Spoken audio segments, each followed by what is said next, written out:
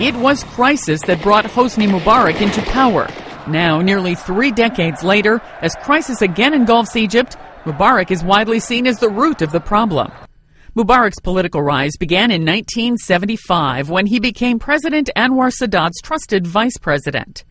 6 years later, the former Air Force commander was thrust into the international spotlight when Islamic militants charged a Cairo reviewing stand during a military parade, assassinating Sadat. Mubarak escaped with only minor injuries. 7 days later, he was Egypt's new president. He played an important role in maintaining law and order in Egypt, especially after the assassination of President Anwar Sadat. And so for a long time he was seen as someone who both represented change as well as representing stability and continuity. Mubarak continued Sadat's key foreign policy tenets, including peace with Israel and a power alliance with the United States. In the decades that followed, Mubarak remained one of America's staunchest allies in the Arab world. He supported the U.S. in the First Gulf War and became a key negotiator in the Mideast peace talks. In exchange, Washington bolstered Egypt with billions of dollars of U.S. aid.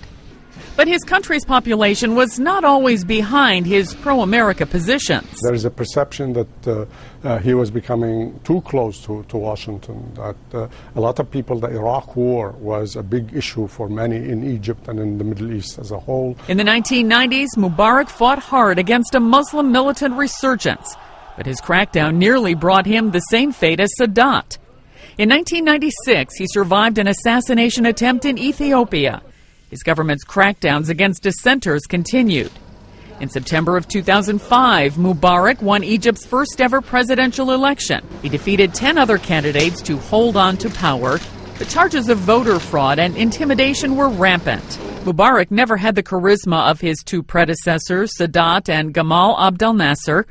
Under his rule, Egyptians faced economic stagnation, corruption, and a battle against Islamic militancy at the expense of personal freedoms. He's never had a big idea.